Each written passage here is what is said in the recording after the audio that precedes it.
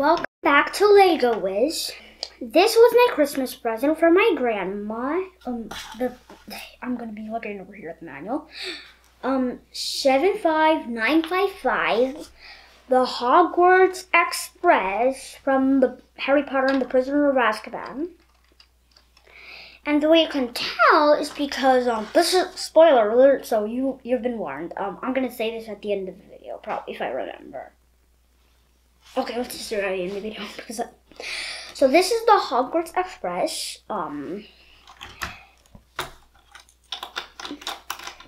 This brown thing on the back did not come with the set. Train tracks did not come with the set, or base plates did not come with the set.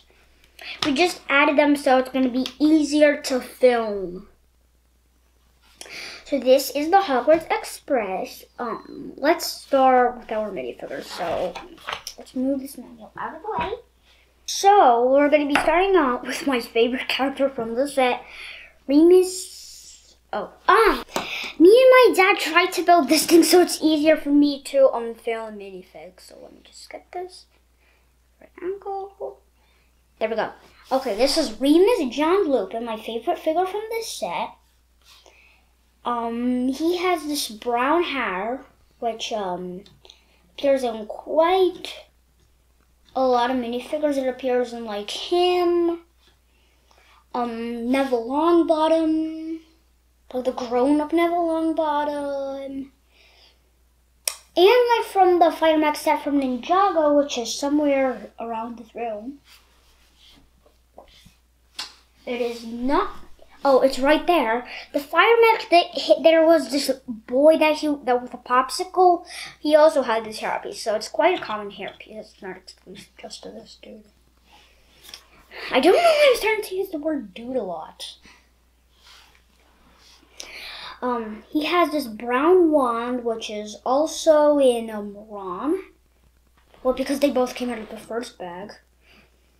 He has an old shabby uniform because, well, he doesn't like getting detentions, or however that thing is called. He wears some kind of gray jacket,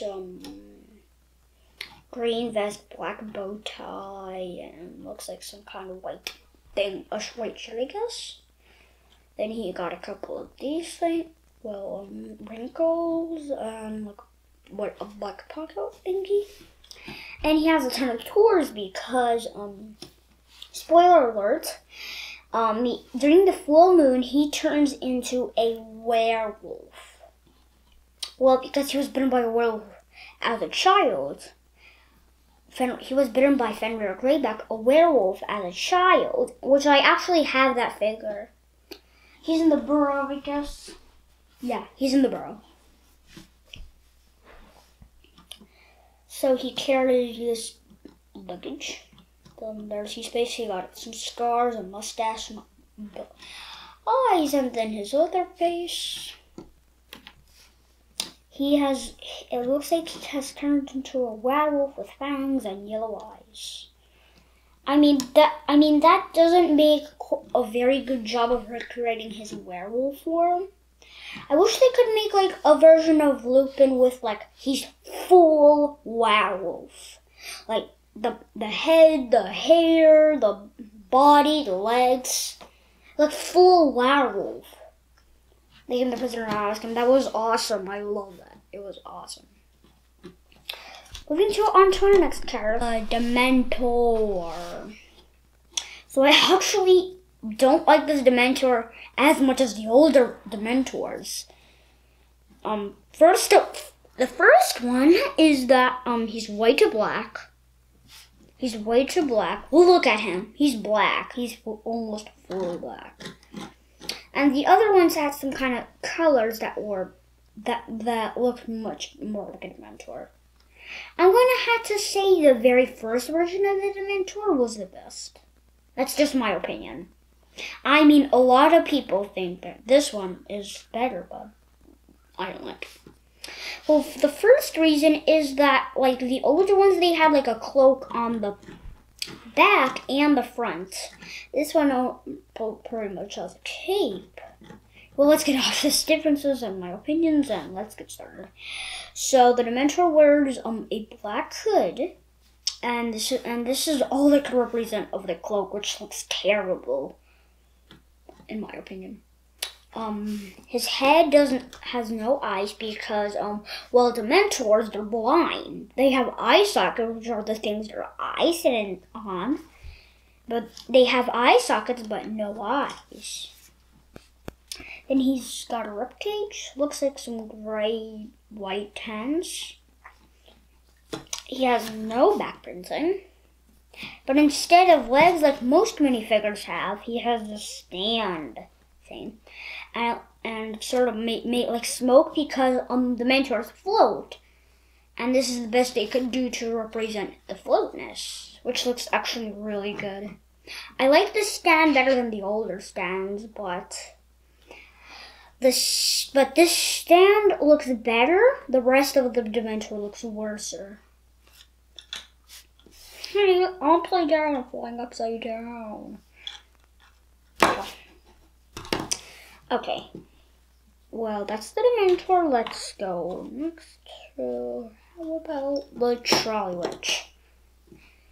So this is the Trolley Witch. Let's remove this thing. We'll check her trolley out later.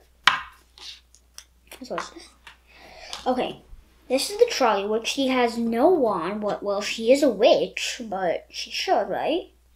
Well, maybe she has one, but it didn't come to say. I'm actually pretty sure she doesn't. She has this hairpiece which appears in quite a lot of figures. A lot of figures. This hairpiece, I know I have one of these in like an orange color, or probably a blonde. She wears this red coat and looks like a pink underwear under thing, like a pink shirt and then a red coat. She has plain gray legs. I mean, the back of mostly every minifigure is plain. Well, on some minifigures the sides are printed, but most figures the sides are blank. Just the fronts are usually printed. Yes, that is the Trolley Witch. Then let's check out her cart. This cart does not go well. Look at that. That's so bad. So let's remove that thing and let's check it out just by hand. So it looks like we've got a chocolate frog, which is out of its wrapping, which doesn't make any sense. Bubblegum, I think? I think it's called bubblegum. Then this looks like Birdie Box the flavored beans. There's the handle, and these wheels look terrible. They have holes in them. Does anybody know wheels with holes inside of them? Well, that doesn't make a lot of sense. Okay, then let's check out Ronald Bilious Weasley. So, of course, ginger hair, he's a Weasley. Then he's got this happy face. He has a happy face on. Oh, I forgot to show the Trolley Witch's other face. I'm scared. Sorry about that. He's got Bill's hand-me-down. Well, the Weasleys are not, like, they don't have a lot of money, which is rich, which is meaning not rich. So Ron is wearing hand-me-downs from his older brother, Bill. Looks like blue jeans, I guess. I mean, it's hard to tell what the pants are when you have these smaller minifigures. Looks like he's got some stitch work on the back. Then he does have another face, which is a scared face. I do have the hairpiece and head from the Diagon Alley, which I'm pretty sure he came in. Let's see, Wizard Weasley's, I guess? I don't know. Okay, that is Ronald Bilious Weasley. Then he also carries this cart, a cart full of luggages. Who travels without luggages? So everybody needs a luggage to travel. So at the front, he has his favorite Scabbers. Then this is mainly the cart's mainly metal. And then the same wheels as the trolley, which look terrible with holes inside. It's getting 2 luggages, so I'm guessing one of them is Harry's. And the other one is maybe Ron's. Pull over! Crash! Oh my gosh, a crash. Let's put those luggages back in. Okay, and I'm pretty sure we haven't reviewed 2 other good people. So this is Hermione Granger. She's got this hairpiece, which I already have. The head and hair I also have from Diagon Alley. Yeah, she's got the same hairpiece with this very messy smiley face. I think they should have like grown-up legs because this is The Prisoner of Azkaban, the 3rd movie. Small legs don't match up the best. Wait, she's got this jacket, this thing. So let me take the hair off so you can see the back better in the front. So she has this stripy jacket. On the back also was some more stripes. And you can already see her back expression because the hair was blocking a lot of stuff. Then she has this pale brown one, which I took her off for some reason. A brown one, it's the same color as her pants.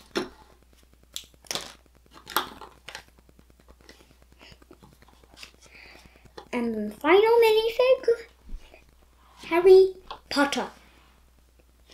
So, I have this hairpiece. It appears on most of the younger Harry Potter minifigs.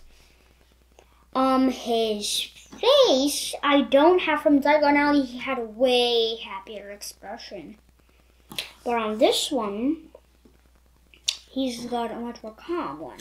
Well, I actually do have this one from this dude. They have exactly the same amount of hair. He's got a blue zipped-up sweater, jacket, whatever. A back hood. And it looks like a lot of wrinkles. And then some gray pants. Okay, those are our minifigures, so this isn't, we're not going to need this right now.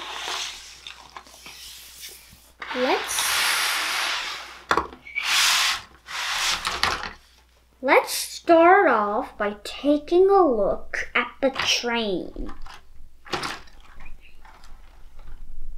Let's roll it off.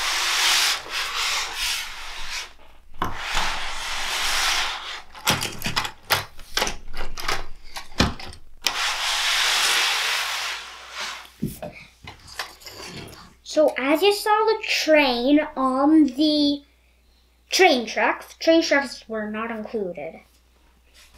So let's start off with the front of the train. So I have no idea what all these top things are. I'm guessing this is like the bell, and then this like where the steam comes out. I have no idea what this is. Probably for details. Wait, more. And this is a printed plate piece that says Hogwarts Express, and I'm pretty sure the set number. Actually, probably not. That's not the set number. Also, once you put this down, the wheels only go straight. The train can only go straight. Lift it up. The train can turn. Let's just put this thing back in. Then the side, this is the driver's cabin. This is like looks like another number, probably the train number, like the number of the train. I mean, there are tons of wizarding trains, right? But this is like most trains have a number. This is the number of this train. So I have no idea what these gold studs are. It's mostly fully red. We got some beams. Then a Hogwarts castle sign somewhere. I can't see what I'm doing here. Let's see. We got. Oh, here's the Hogwarts Express logo. Then we got some bottom curves and some kind of BB pipe. And once you roll it, look at that little function. That looks so much like a real train.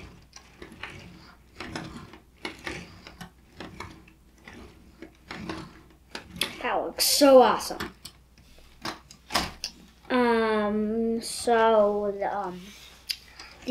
The opposite side is completely the same.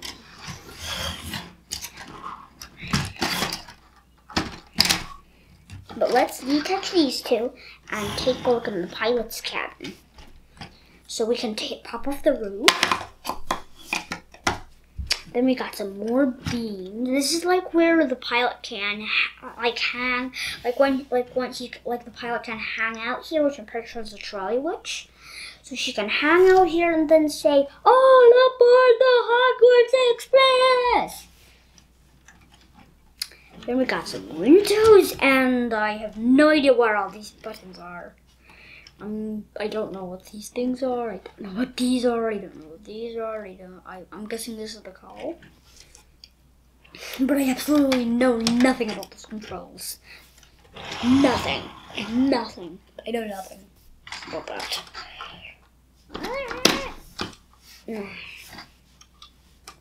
Pull that out. Oh, that fell. And let's take a look at the coal cart. So we got some beams, pipes, I don't know. Then this is like where they put the coal in. I don't know what you could actually put in here. You could put in what can you put in there? Like the student's luggage. Like this thing, you could put that inside. And this is almost like a balcony. Oh, and I had to tell you, both of these stickers are upside down. They're upside down. I mean, if you want to turn it over, it would say Hogwarts Railways and a Hogwarts logo. And then the bottom uses these very awesome shiny silver pieces. They look fabulous. Let's connect these two.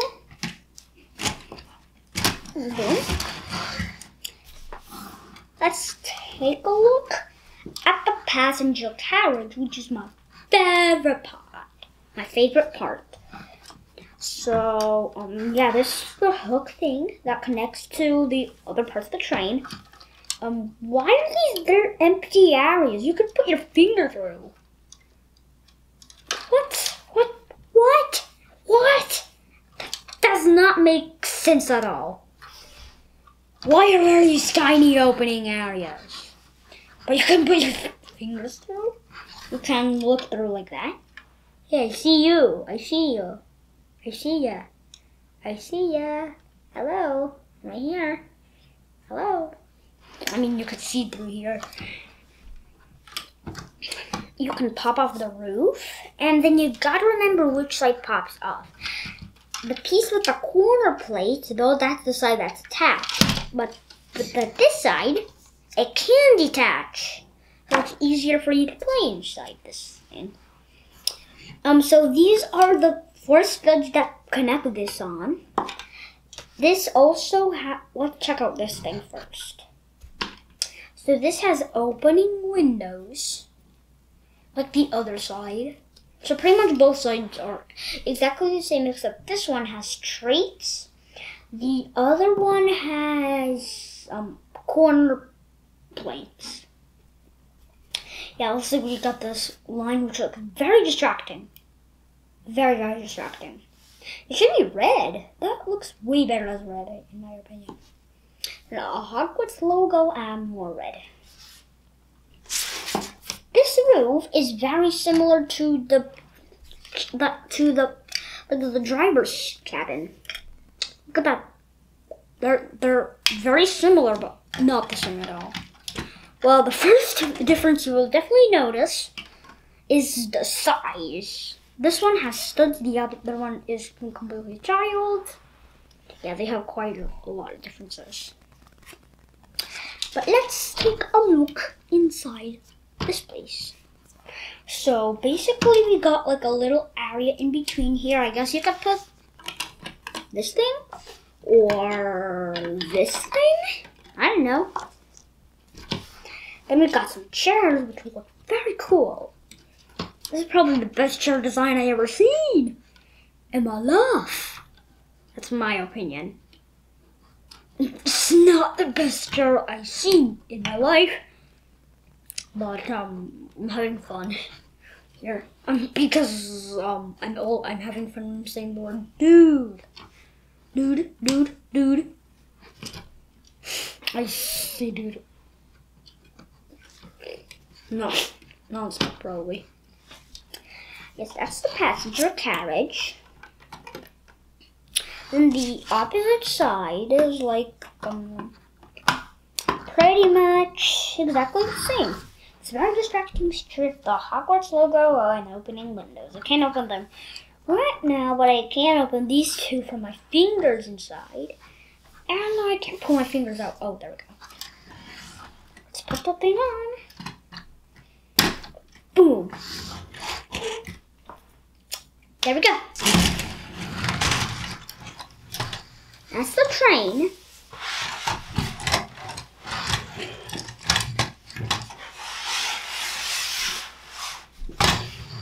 Let's take a look at the background. So this is the background of the train. The train tracks and the base plates and this brown thing were not included in the set. We just added them for more detail. Well, there are these extra spaces for the train tracks. So over here is the boarding place where you can like the stairs, then there's an overpass, and it's big enough for the train to go through. So you can walk over the train, and there's a clock, and this clock is really supposed to be pointing at 3 o'clock.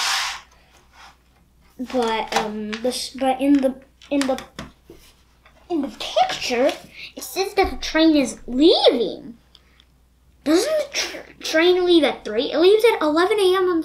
on the 1st of September. Does anybody know what that's all about? That doesn't make any sense. Anyways, then you can walk down. Then you can walk down here.